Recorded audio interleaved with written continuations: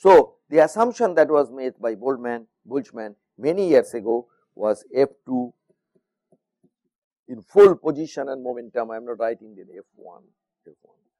That is what he was criticized, and the story is that nobody knows that he committed suicide because of the huge criticism he faced because of that, because he introduced the concept of probability in a time when everybody was very deterministic, very mechanical.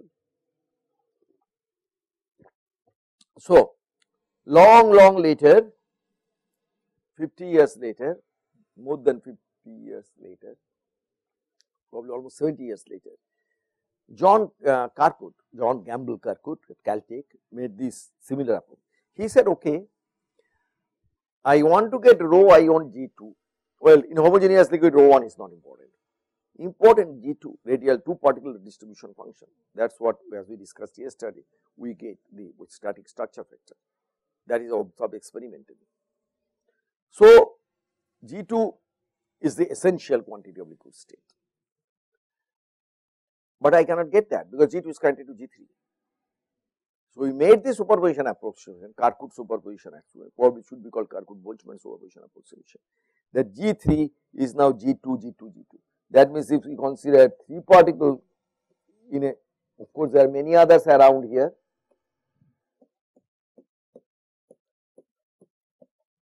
But even here, but we want these 3.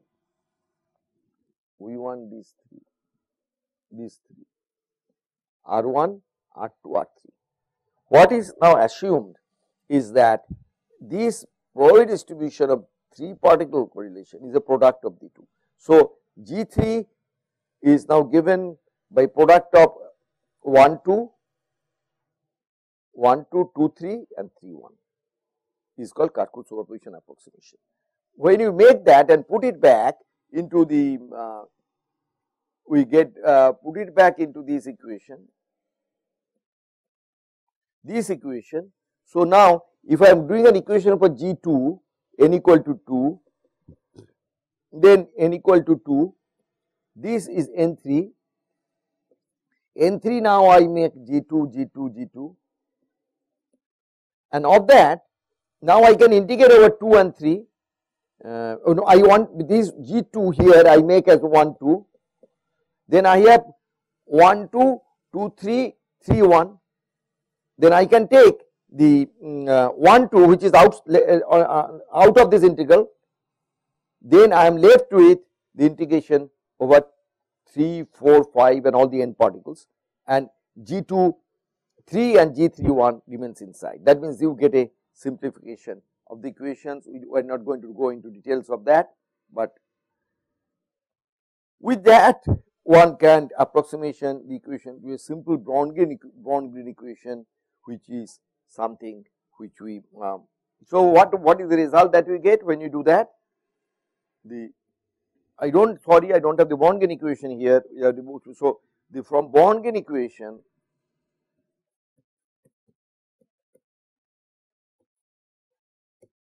which is a much simpler equation, just as I described, then you get the radial distribution function of the liquid, Braun-Green equation, and now you plot that against R. So, if the real equation is something like that, then Braun-Green equation falters on 2 counts. Braun-Green equation gets the peak, but does not get the peak full, and Braun-Green equation does not get this maximum in a right place. So, Braun-Green equation falters. So, Born-Bridge equation falters. 1 does not get the right, does not get the height right, height of the first peak, out of phase, and Born-Green equation didn't do too terribly a bad job, but it was not good enough. Then there are a lot of attempts made to extend it to lot of attempts made to extend the Weyville equation. So, all the attempts gave some results, some good results, and till 1990s people are working, and but then what happened, the increasingly more and much better correction to Kirkwood superposition approximation brought in, and improvements were shown, but it did not work out that well. That means it has become numerically very intensive, and somehow or other a closure has to be introduced, because as I said, G2 in terms of G3, G3 in terms of G4. So, whatever approximation you do at the level of G3 turns out to be critical in determining G2, and in addition to being the numerical, it did not quite, it was the progress was not satisfactory, and this was still, though certain people are working this line of research, that means from Yvonne Bondgen equation, which is exact, going to radial distribution function kind of has a roadblock. This is something one should know, that it did not work out that well. Then what happened? Then something very interesting happened, because science always has a way to find, it finds its path, and so that what happened is a different approach was taken. That approach goes back to 1920, when Ornstein and Zarnicki introduced a beautiful equation called Ornstein-Zarnicki equation to describe the critical phenomena. 1920, to describe critical phenomena, light scattering at the critical phenomena, it becomes opaque, the critical opalescence, that the huge fluctuations that they could, even that time it was very clear that there is, because by that time Einstein's theory of diffusion and the fluctuation theory of Einstein was there. Einstein already showed delta E square equal to CV. So, people understood that there are huge fluctuations are taking place, and by that time Weyville equation was not even dreamt of. People had Liouville equation, but people did not have BBGK equation. Ornstein and Zarnicki took it to themselves. They realized something, that is, though there is a large scale fluctuations taking place that giving to critical opalescence, there is also short range correlations. So, radial distribution function or the two particle correlation is diverging, but short range correlations need not diverge. I can build a long range correlation just like we do in Ising model.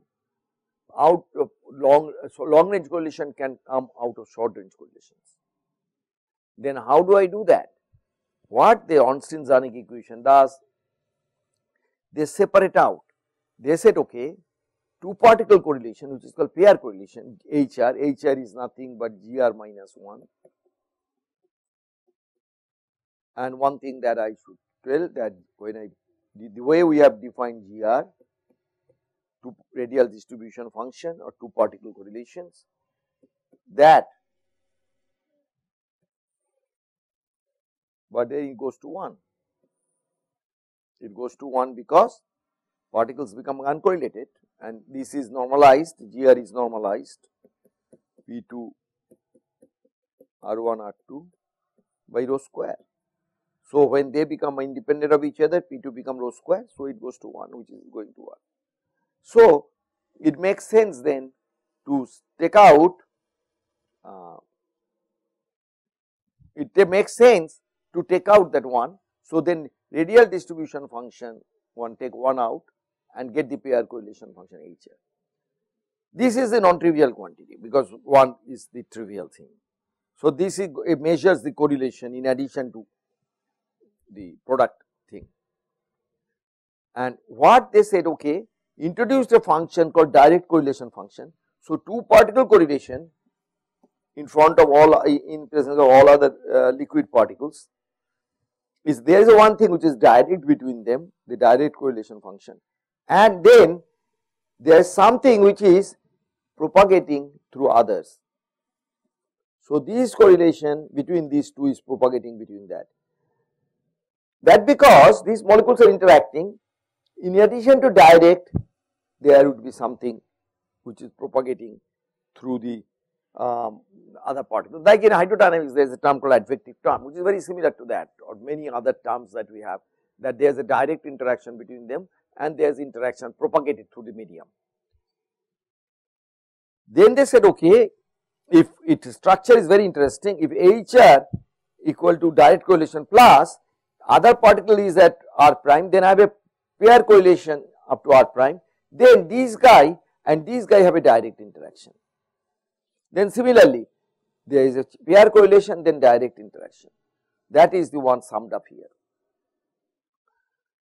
So, rho HR then gives the probability that you have a particle at that position, all right, or rho here you can also redact, but that no position dependence, so that comes out. Now, this is a beautiful structure which can be Fourier transformed, and then it is a convolution, and Fourier transform of a convolution is a product of the Fourier transforms of the two functions. That is why the HK becomes CK plus rho CK HK. This is very, very interesting, because now I can get HK from there in terms of CK. So, HK, let me solve now, HK in terms of CK is, I bring this HK here. So, I get 1 minus rho CK. So, HK is now CK by 1 minus rho CK.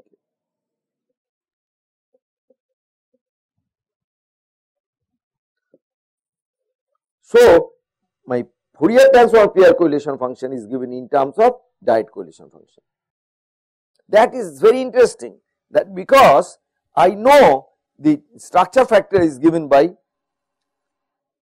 SK is given essentially by GK or by HK.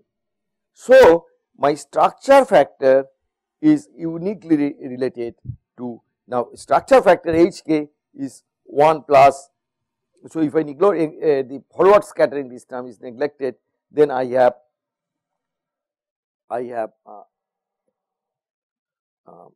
SK is 1 plus rho HK, and I have HK is CK by 1 minus rho CK, and then I get SK 1 minus 1 over CK. So, beauty is then that direct correlation SK is experimentally accessible. This is experimentally accessible. This is experimentally accessible. So, I get directly the very important quantity is the direct correlation function. So, this makes direct correlation function of this approach so useful. And then there are, this is another beautiful one, GR. Now, if I now take the Fourier transform of this quantity, then SK almost mirrors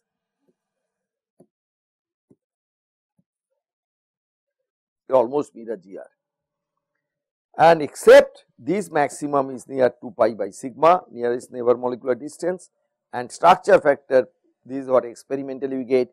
These probes, these beautiful thing probes, these nearest neighbor correlations, and that is connected to CK, and CK plays a very important role. CK as CR plays a very important role in the statistical mechanics of liquids. But note the beautiful structure of SK, and that this is very similar to what you get by GR. They are not exactly the same, because contribution here comes from other peaks also, or second peak and third peak, but this predominate, this order at the k equal to 2 pi by sigma measured in neutron scattering is a manifestation of the short range order. So, we started by saying liquid is unique because of the short range order, that those short range order are, you are seeing here, reflected in radial distribution function and in the static structure factor. These are extremely important thing, to the extent I believe that GR, if not SK, should be taught even in the high school level, because that what determines liquid, not just the density. You know, I can have pretty high density liquid, gas phase, don't above the critical, don't forget above the critical temperature. You know, I can have this is my pressure temperature plane.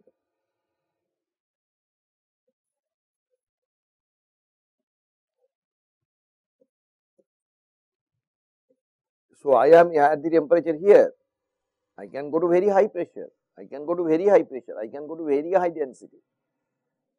Yes, but there this is called supercritical, this region is called supercritical liquid, supercritical water, supercritical carbon dioxide. There is a lot of work going on there, but here you see the nearest neighbor correlations are there, but much less. They are much sharper and much more structured here. Actually, if GR does not have that structure that liquid has here, if you do not have this structure, you will not have the liquid to solid transition. So, liquid to solid transition or freezing is critically dependent on the local structure. That is what I said, that the local structure transcends into the A structure, transcend into long range order. This is a beautiful, beautiful thing. So, build up of short range correlation is essential for the establishment of long range correlation, and the liquid is going to the crystalline phase. So, then there have been several approximations that have been made in order to. So, now if I go back to Parkhas-Lejevic equation, then there is an equation, is a beautiful equation. As I said, it has a lot of beautiful things, many implications, but one important thing is that it has one equation and two unknowns. One of the unknown is, the two unknowns are H and Cr. Now, I already told you that I can get Cr from Hk, but that already uses the Parkhas, the Ornstein-Zernig equation. So, the question of two, if I really need to develop a theory of liquid state, then I have to get one more equation. But we have an advantage now, which we did not have in YBG, that we know Cr is a direct correlation. So, we can make intelligent guesses at what should be the form of Cr, and that has been done to a great extent in the equations like Parkhas-Lejevic equation, hyperneted change equation, mean spherical approximations. All these things came in, and they are the one we will describe a little of that like one. So, I now want one more relation between Cr and Gr, and one popular one is given here by a definition called potential of mean force, that Gr is e to the power minus Wr, potential of mean force, because if I this definition, if I take log of ln Gr, then I get Wr, and Gr is kind of a potential because these two particles are separated by r. So, it makes sense to write Gr equal Wr, and Wr is the potential of the mean force, it makes sense. Then one uses several different combinations of, it makes sense because you have a total, you take the total from the indirect. So, total take, and then from the total I take out all that are propagating through here, that is the indirect, then that of course gives me the direct correlation function. That makes sense. And then one uses this thing to define an indirect R, then you have an equation. You have an equation between Cr and Gr, the second equation that you are looking for, and that then gives you, and that is worked out here. Approximation Cr is given by in terms of this potential of mean force and Ur, and essentially Cr is Gr minus Yr is a very famous function, Y function, and very much like one does by the Mayer theory, and this Yr is nothing but Gr e to the power beta r, and that has been comes from these kind of definitions, and Gr minus this Yr is a very important functions. Then you get one more equation, and this equation is when this equation is called Parkhas-Lejevic equation, and this we are not going through that, the derivations which are given in my book, and we might come back to you and with a derivation of this function. This is a little bit more detail. and please make a note that this I think we should have done that, and then Parkhas-Leibig equation. So this extra equation in addition to Ornstein-Zernig equation completes allows us to solve these for GR and CR together, and this approach is very successful, is the Parkhas-Leibig equation. And then here is the comparison of the integral equations with simulation results, and here is far better than what Born-Green equation did.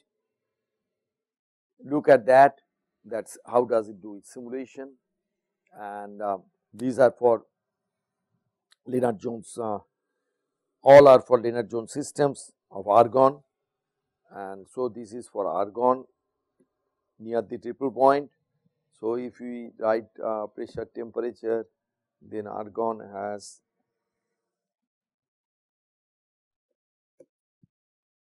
so much of the studies have been done near the triple point, and here's near the triple point, where the T star is 0.72 and rho star is 0.85. As I was saying, this is a typical density of the liquids, and T star 1 is a good number to remember as, and T star is kVT by epsilon. So if I Lennard-Jones potential is epsilon, so T star is a dimensionless quantity which is kVT by epsilon, then the thermal energy divided by. So T star is actually gives a measure of how high you are with respect to Lennard-Jones well depth epsilon, and these are the, now you see Parkhas-Leibig equation picks up quite a bit of the structure, and it does very well here in getting the second peak. That is what Born-Green approximation with Kirkwood superposition approximation failed to do. And then here one more thing, hyperneted chain approximation, which sometimes does better, sometimes does worse, but they are almost very close to each other. For this course, we do not have to go into the details of the difference, but they both do. So basic then take home message is that theory of liquids have reached a quite a satisfactory stage when it comes to these kind of spherical molecules like argon, neon, also not too bad in molecules when they are dumbbell like nitrogen or oxygen, these kind of molecules. Though force field sometimes poses a problem, but it is reasonably okay. We can have a theory of liquid also, of course we can get the simulations. So all these beautiful work and that Parkhas-Leibig and hyperneted chain mean spherical approximations turns to the Ornstein-Zernig equation have led us to a satisfactory understanding of the structure of liquids and the short range order that is in liquid. Then what happens that from 1970 or 1980 essentially, huge number of simulations started coming. The first argon simulation in a great way was done by Anisur Rahman in 1964. 1972, Stillinger and Rahman did all the calculations of the water. That was a pioneering simulations. In a series of paper, I think almost 8 papers, they simulated and reported the water with a Stillinger potential, ST2 potential, which worked out quite well. Then much better work have been done. So now simulations have become very powerful. So complex liquids like, say for example, I want to do methanol, I want to do ethanol, I want to do dimethyl sulfoxide as we talked in the last 2 lectures. Then the radial, since we need the radial distribution function for the further theoretical understanding of dynamical properties, they are now obtained directly from simulations. So the emphasis of theoretical research and theoretical effort has drifted and has moved away from these kind of analytical work, analytical followed by numerical work, that is Parkhas-Leibig equation and hyperneted chain tells you. It has moved from there, it has moved to the domain of simulations, and then one gets the radial distribution function or 3 particle correlation functions directly from simulations. The issue then becomes the issue of the force field. In order to get simulation to agree with experiment, we need very good force field, how the molecules interact with each other.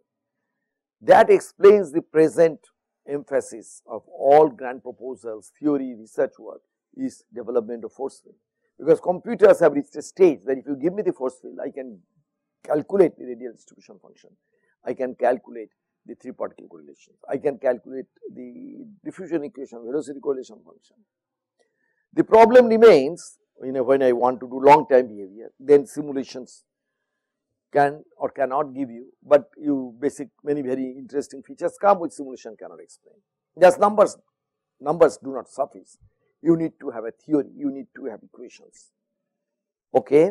So that is what the theory of liquids, it stops here.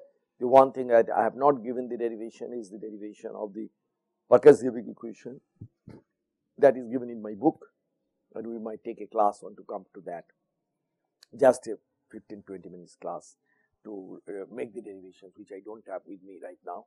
And I would need to talk a little bit about the YR function and other things. And with that, we stop the discussion on theory of liquids, and we leave you with this beautiful picture of GR and R, and that this defines actually liquid in our mind. These 2 pictures that are given you in slides define the picture. Okay, then bye for now.